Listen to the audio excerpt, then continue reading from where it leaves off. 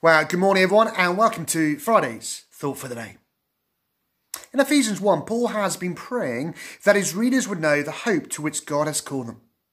That they will remember that they are God's much prized possession, indeed his inheritance. But how do you and I know that we're going to keep going as believers?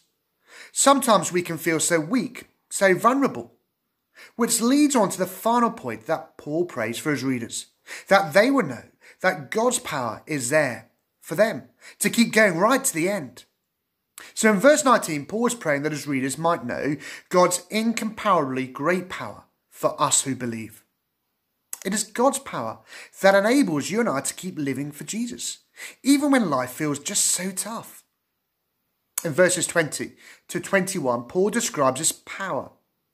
That power is the same as the mighty strength he exerted when he raised Christ from the dead and seated him at his right hand in the heavenly realms, far above all rule and authority, power and dominion, and every name that is invoked, not only in the present age, but also in the one to come.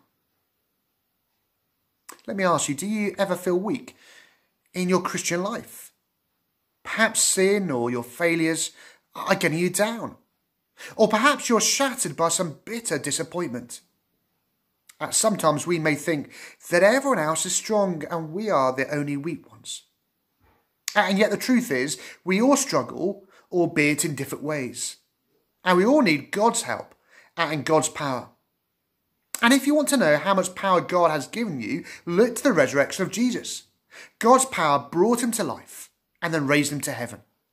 And by his ascension and seating at God's right hand, Christ has shown that he is supreme over every power in the universe, including the powers of evil. And amazingly, that is a power that is at work in you.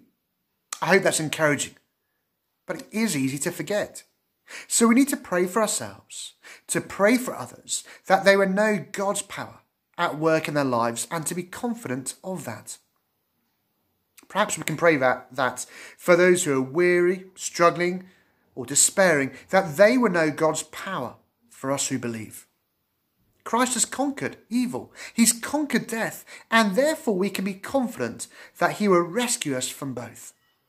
God's great power will ensure that his people get to enjoy the hope of their calling. God is going to keep us going today, tomorrow, and into eternity. So let's pray for one another, that we will realise this for ourselves.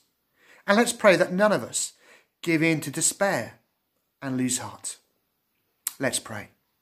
Heavenly Father, help us to know your power at work in our lives, that we may be confident that you will keep us going to the end.